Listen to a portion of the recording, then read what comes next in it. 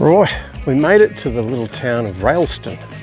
Now I don't know whether you can see the sign across there, but yeah, Sheffield's only 11 k's from here.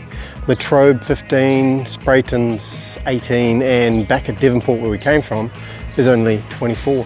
So trust me, everything's within a stone's throw here at the moment. Here in Railton, very, very large streets.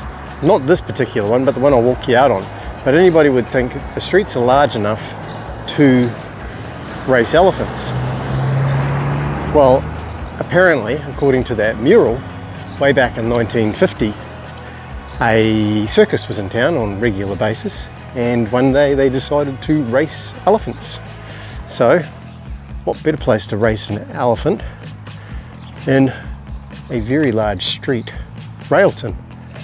The street was obviously very large for the bullock trains way back then, hauling the logs and bits and pieces.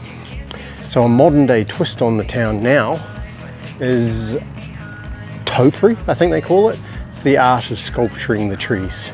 So there's some really pretty designs around here, some pretty talented gardener about. So I'm passing one beautiful little sample there, and he's also gone and dressed some of them up. There has been elephants. I think this is an elephant. Hasn't quite formed his trunk yet, but let's see if we got a bit of a shot there. He just needs a bit more in the tusks, but I have got a photo of a pretty neat little elephant up the other end. So yeah, there we have it.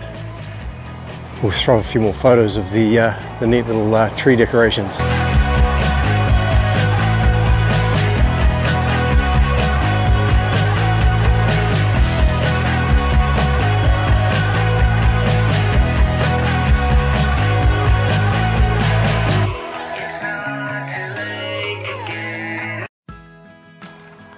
Good morning. Morning.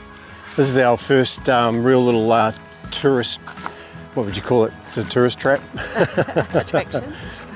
A little tourism thing to have a look at. It's a Chocolate factory. chocolate, yum. We're into chocolates all the time, eh? Yep. What have we done now? Chocolate factories in well, Perth. Yep. Yeah, all over the place. You've seen them before. But this one's a chocolate factory with a different. It's yeah, quite a arty, not a, yeah, we'll find out anyway. So the house, what is it? The House of Anvers, I think they call it. You will put a little sign down the bottom. Oh, yes, I will. And it was, the house itself is a 1931 Californian style bungalow. So it goes way back, and was taken over by, I believe, this family, and they've turned it into a chocolate business. So I don't think the chocolate making is available today, but obviously the retail, and you can come here for like Belgian waffles, Belgian breakfasts. So And we'll have a look. by the looks. Yeah, milkshakes. There's somebody come out with a milkshake. So we're going to check it out, and you can take some snaps and Yep. see what it's all about. But there's great RV parking and caravan parking out the back, so plenty there. Alone with our shadows, steal our hearts beating warm. I feel it. Will you stay with me under the moonlight? We'll be magical as we dream. You won't know till you try. Under the moonlight.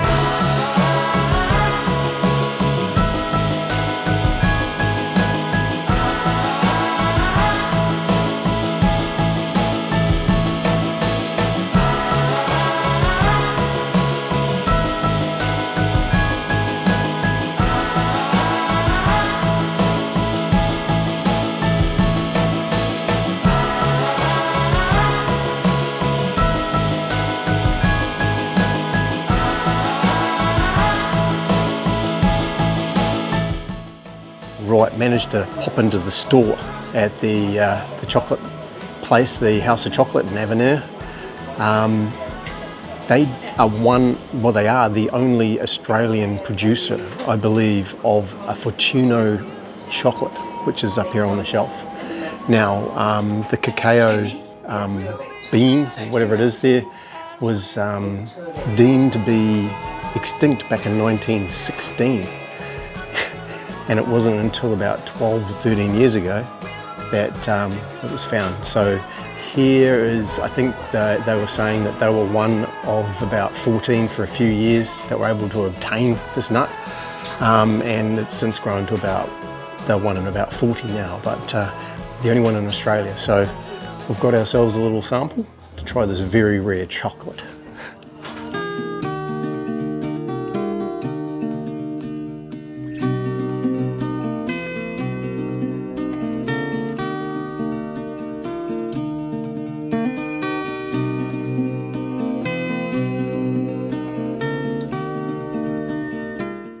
Wow, that was pretty cool. Yeah. Hey, highly recommended place to stop. Hey, the first little tourist attraction to come and have a look at, and it's highly recommended. It was Definitely. good. Prices were great.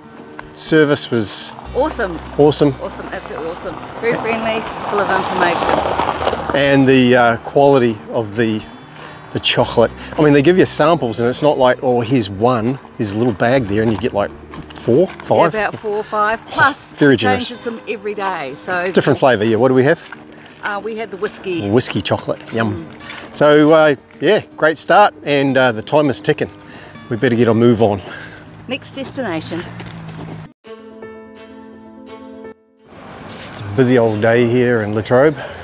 Now there's a popular spot you need to come to when you're in Latrobe, and Jude's already there now, so I can't pronounce the store. I think it's down the bottom, please, Jude. We'll go and catch up and see what she's up to if I can find her.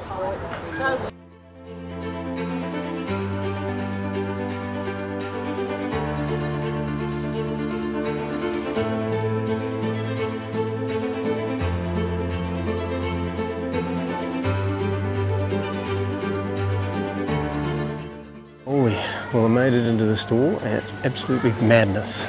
People everywhere. Obviously Christmas time's a big time for this bloody store. But I'm just in Alice in Wonderland. But there's giant creatures, animals, medievals, and everything around here.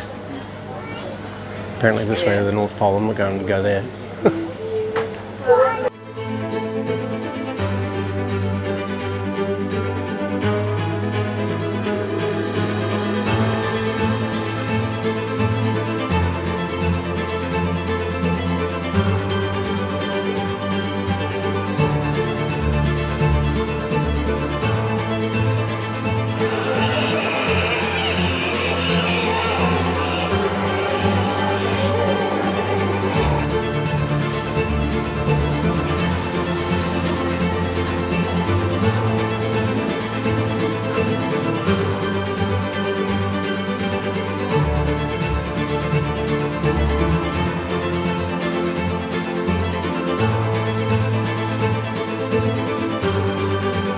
OMG, that was the most amazing store to go into. Shame it was so packed. I would recommend not a weekend and not a holiday. But yeah, if you like your theme stuff, it's pretty damn good. Right, I managed to get out of the hustle and bustle of Latrobe. Now Latrobe was back in the 1820s. It was actually the main port of Northwest. I guess that's now been taken over by Devonport now. But yeah, got a nice bit of history going on there. And it was also popular for a chocolate festival over Winterfest, I think it is. And something about ferret racing as well. So, and wood chopping. So yeah, good little spot to come. Very busy on the weekend though. So really couldn't get too much filming going there. Everybody was everywhere. And I still can't pronounce the name of that place. Reliquaire, maybe? Was that good? All right, we're back to the van and time for our next port of call, which is actually just not far up the road. Yeehaw! My first big things in Tasmania. How good's this? It is the big platypus. They do get some giant platypuses here in Tasmania.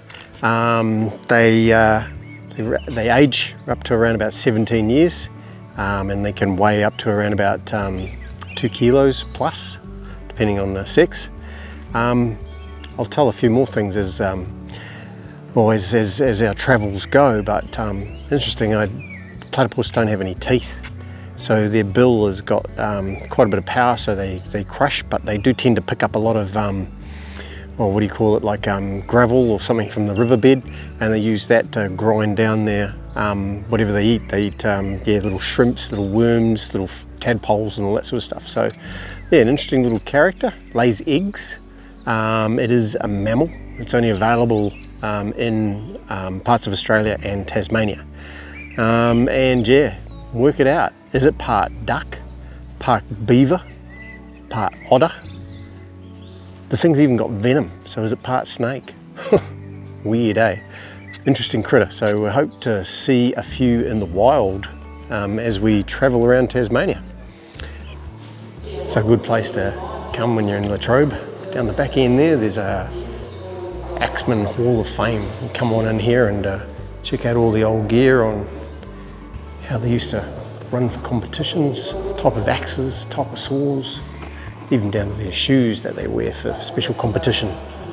So yeah, not a bad little display. And if you're here on a weekend, catch it for a bit of a market vibe out the front.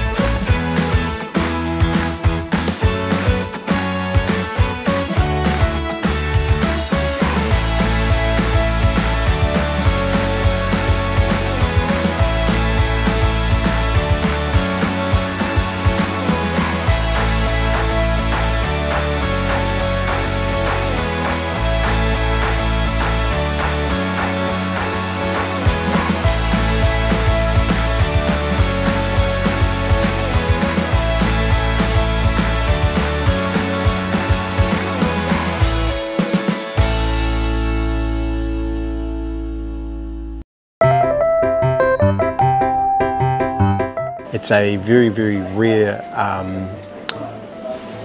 chocolate KO, whatever they used to have there.